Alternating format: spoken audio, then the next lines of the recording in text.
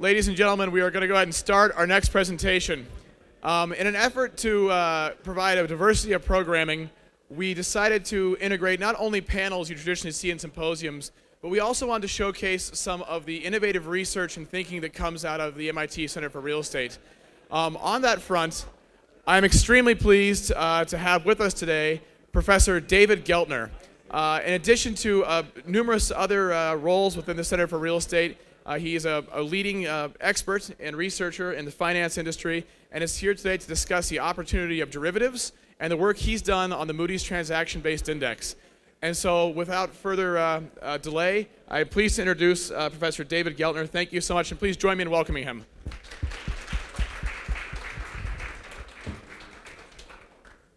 Thanks, Mike. Speaking of Mike, is the mic on? I'm working okay? Okay.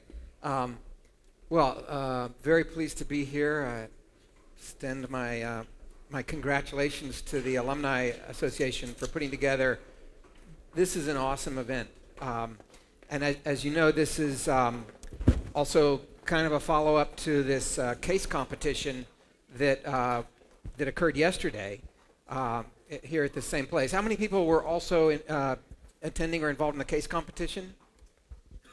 Not too many, actually, I guess, but a few. In any case, I certainly welcome any of the students that have stayed around here from various other places. I congratulate the Cornell team that was the winner. For those of you who don't know, there were 16 teams competing from around the country, top schools, all of them. And Cornell emerged as the victor.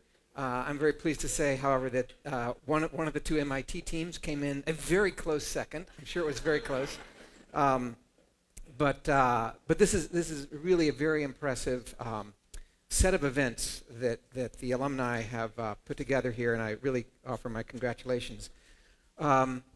So what I'm going to talk about here is these new transaction-based indices that we have, I think, played a lead role in helping to develop at the MIT Center for Real Estate.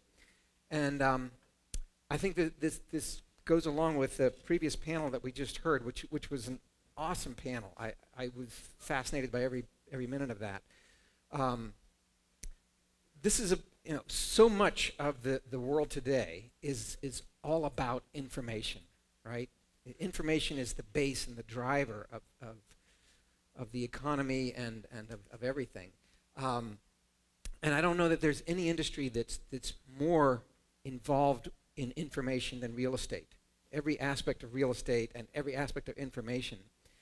And that's basically what we're tapping into here.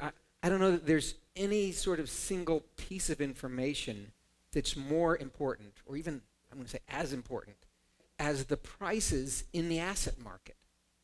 And not just the level of these prices, but the direction. Are they rising or are they falling? Have they peaked? Have they bottomed? What's going on? There's nothing more important than that.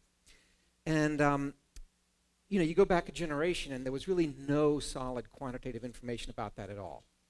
And then about 30 years ago, the first important milestone was crossed there with the development of the NCREIF Index, National Council of Real Estate Investment Fiduciaries.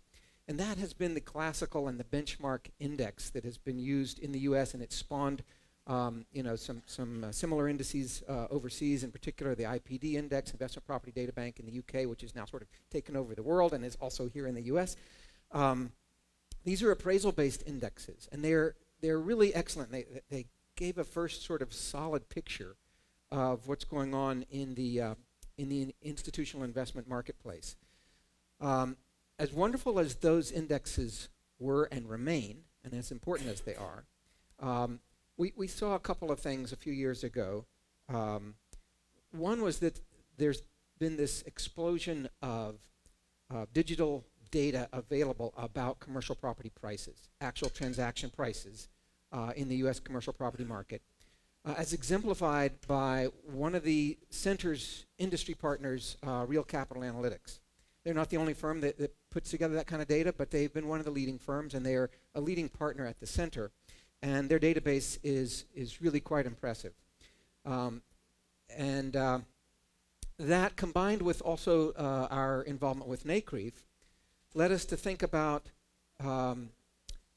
harnessing that kind of data, that kind of digital data availability now, with state-of-the-art statistical techniques, computer-based statistical techniques, to see if we could come up with a new type of real estate price index that is based directly and purely on the actual transaction prices of the deals that have been done and closed, rather than appraised values or self-reported values of a particular niche or population of properties. This would be a much broader population of properties, and based on the solid, actual cash changing hands. So that was our idea, and we've been involved in the development of several indexes. Three indexes we've been involved with. The first one is based on the NCREIF database. It's known affectionately as the TBI, Transaction-Based Index, because it's the same population of properties as tracked by the NCREIF Index, all the properties that are in the NCREIF Index, but this is based on the properties that sell from that index and based on the actual transaction prices of those sales. And we launched that index, and of course with the cooperation of NCREIF, we launched that in February of 2006 with the fourth quarter of 2005. And we've been publishing it every quarter since then at the center. It's on our website. The next index that we got involved with is now called the Moody's Real CPPI, Commercial Property Price Index. And we've published that since December of 2006. And that's a monthly index with its headline index. It's a whole suite of indexes. And then the third project that we have been involved with is still an ongoing project. This is an index that's not yet commercially available, but it's an even, in some ways, a more sophisticated type of index based on REIT prices, but it's actually looking through the REITs at the underlying property. We call this the Pure Property Index. Our sponsor, our partner there is NAREIT, working with FTSE. So 3 indexes, the TBI, where NCREIF has been the partner, the CPPI, where Real Capital Analytics has been the primary industry partner and the data source, and the Pure Property Project, where NAREIT has been the partner.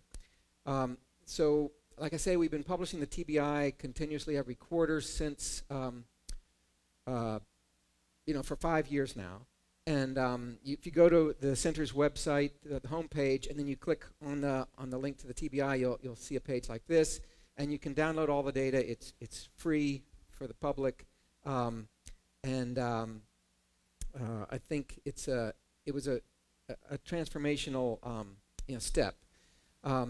The Real Capital Analytics-based index, it's a repeat sale index, in that way similar to the Case-Shiller Index of Housing.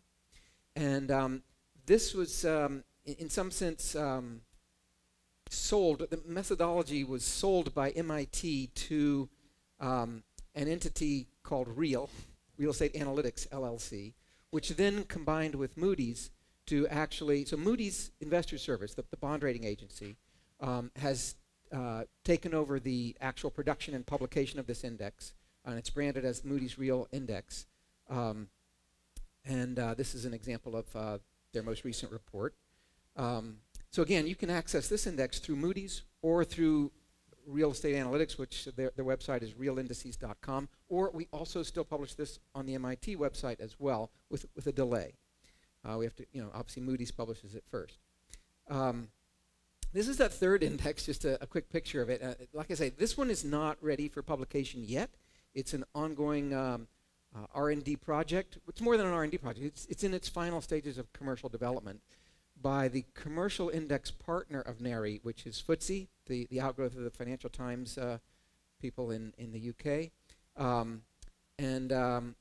Here's a picture. This will be a daily index. So the first one, the TBI, is quarterly. That CPPI is monthly, and this is daily. Now we can be daily because this is based on REIT share prices. But like I say, what we do, we use statistical techniques and this wealth of information about the property holdings of the REITs to produce an index that effectively says, well, what was going on in the properties held by these REITs as evaluated by the stock market each day. And we can break it down into types of properties. So here we're showing the five major food groups, excuse me: apartments, industrial, office, retail, and hotel. And you can see how that sort of splays out there during the. I'm going to walk around here a little bit. You can see how it. Oops. What's going on here? How the different sectors kind of pulled apart during the big up market, and then in the big crash, everything crashed together. This is correlations going towards 1 in a big crisis, and this is just a prototype. Doesn't carry us too far into the recovery, but this is, I think, a very exciting index product. So basically, what we've done, it's a complementary and comprehensive set of new price indices that I think can have a transformational impact on the industry ultimately. And I won't get us too bogged down in all the details, but the point here is that no two of these indexes exactly duplicates the other. Each one brings something unique and important, different to the picture. For example, the NCREIF-based TBI has the longest history. It's based on the smallest population of properties, roughly $300 billion of properties owned by the NCREIF data contributing members that go into that NCREIF index. It's a very interesting and sort of a benchmark group of properties, but it's a small and rather specialized group. That index includes not just a price index, but it tracks the demand side of the market, the supply side of the market. It's a total return index, but it's only at the national level. And it's not meant to be, or really, it wouldn't be a good index to actually trade if you were trying to make derivatives.